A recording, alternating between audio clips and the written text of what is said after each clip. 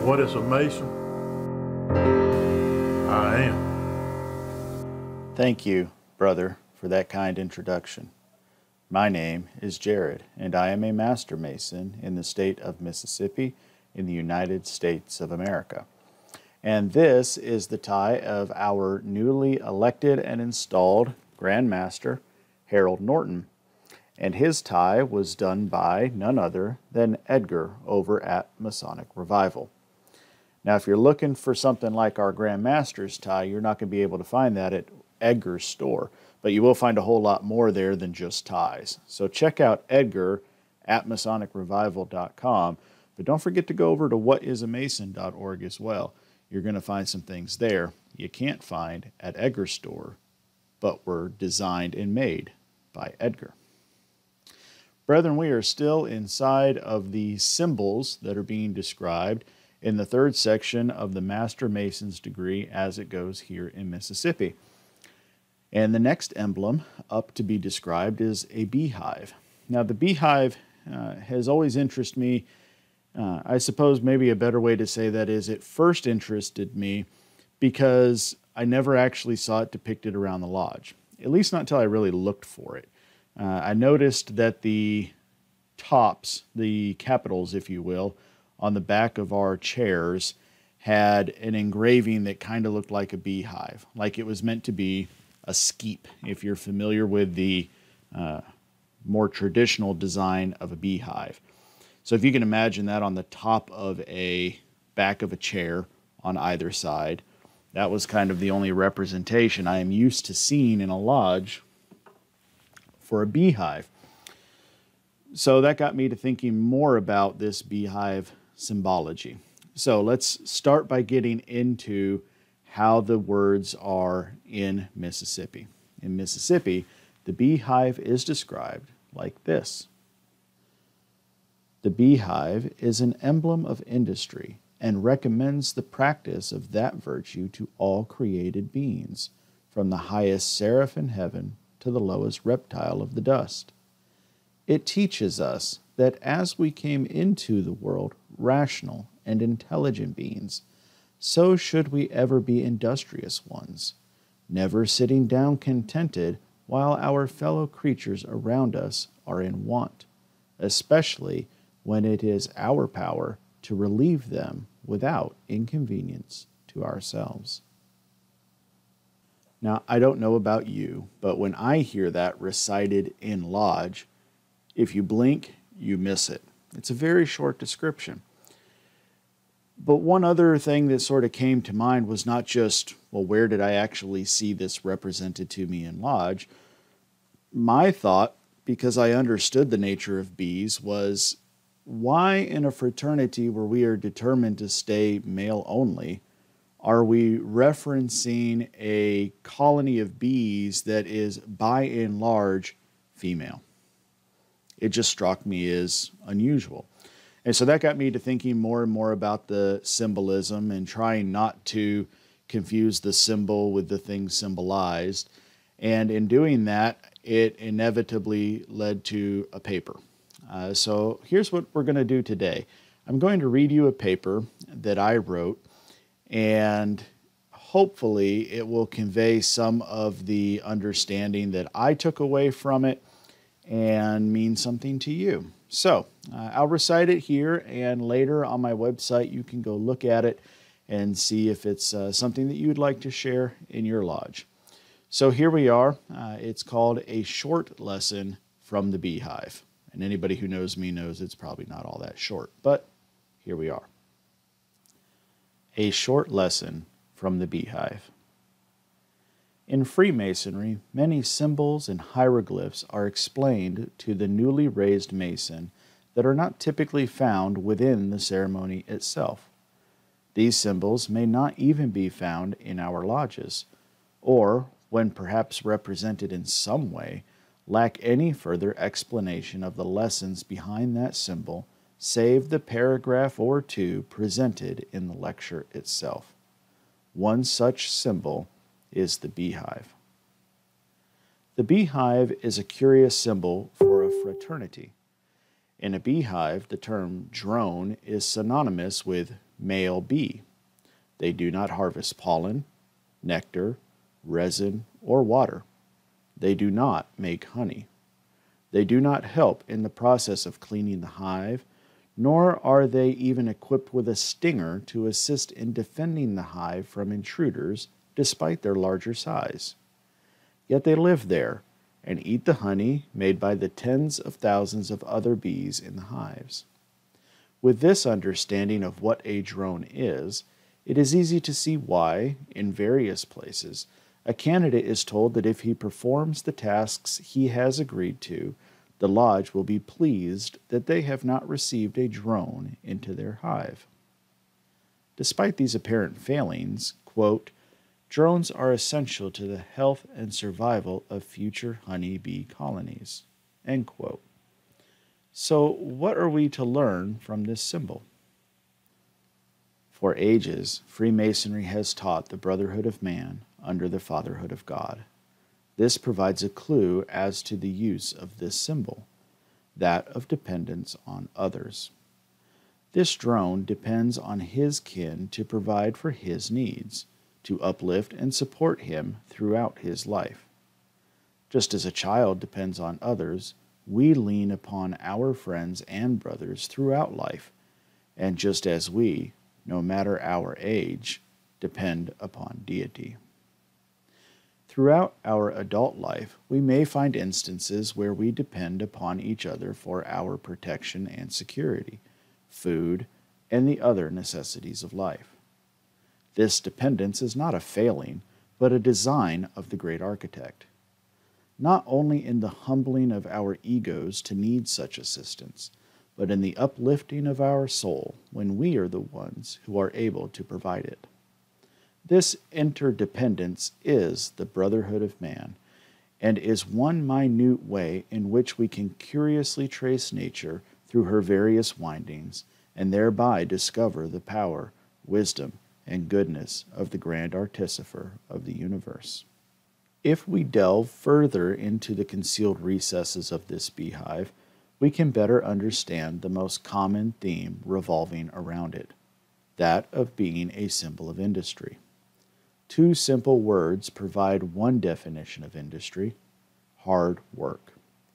It is indeed hard work to be a colony of bees. From birth to death, every bee in the hive serves a purpose, and that purpose changes over time. The worker bee is not simply born into a single job, but rather assumes nearly every task within the hive at some point in her life. She progresses, if you like, in degrees. And, as with the origins of Freemasonry, there are just two major sects of her life, that of being a house bee and that of a field bee. Before a worker bee ever sees the sky, she is put to work cleaning, feeding, and caring for the others in the hive. She then begins to fly, build comb, handle the stores of materials collected by others, and guard the hive. Only after bearing all this burden is she then sent into the world to collect their needed supplies, like nectar and pollen, to scout out resources, or perhaps even a new home. Do you see the similarities to what we promote in our lodges? How a new entered apprentice is tasked to assist, being involved in nearly every aspect of the required upkeep of a lodge and its members while constantly learning new tasks. Then to eventually travel out into the world where he gains more knowledge that he brings back to the members of his lodge and, perhaps, potentially attracts the attention of others who, in time, he brings back to the lodge with him. We can note that the worker bee never stops working until it dies. From the moment it emerges until the moment it dies, it is engaged in some beneficial work. The worker bee performs the task, as we are taught, of being ever industrious, never sitting down contented. Are you so engaged in your task? But what about the drone? What purpose is it serving? In nature, the drone bee has but one task: to mate, which seems like an easy burden to bear until we learn that it dies upon doing so. But this task is more important than face value presents. The patterns of nature repeat themselves from the microscopic to the cosmic, and colonies of bees are no different. Just as each bee in a hive depends on each other, there is at least one way in which every individual colony depends on one another as well, and the connections are the drones. It is commonly held that a drone does not mate with his own queen. Instead, each colony produces males only for the purpose of mating with other queens. In nature, this provides the genetic diversity necessary to maintain the population as a whole, and not just the individual colony. Contrary to the lazy image given to a drone will spend his whole life finding a queen to mate with. When successful, the genetics this drone passes on will change the life of the hive of the queen he mated with, and these genetics determine many factors of how efficiently and effectively a hive is run.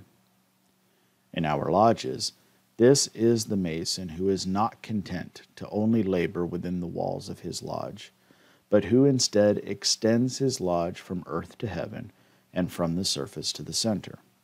He discovers new concepts, learns new truths, and practices those virtues everywhere he travels. By action or word, he spreads the light he has gained and, inevitably, changes the lives of those individuals and lodges he has encountered. Are you ensuring that you only affect the lives of others in a positive way, even at the risk of detriment to yourself? In this way, the beehive should not be relegated to just a few words in a monitor. It is worthy of study, admiration, and emulation. It proves the wonderful properties of nature while demonstrating the more important truths of morality.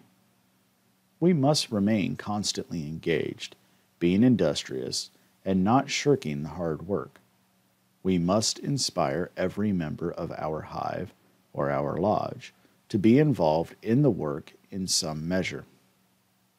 One might ask, what happens to the drone who never finds a queen? Does he still serve some purpose? In short, no, he does not. The rest of the colony casts him aside for the benefit of the body as a whole. These are the drones we are typically referring to, and we must be willing to part ways and not harbor them within our hives, ever extending our resources and weakening the colony. Yet, so long as that Mason is making that effort to find the light for which he is searching, it is our divine duty to support and keep him.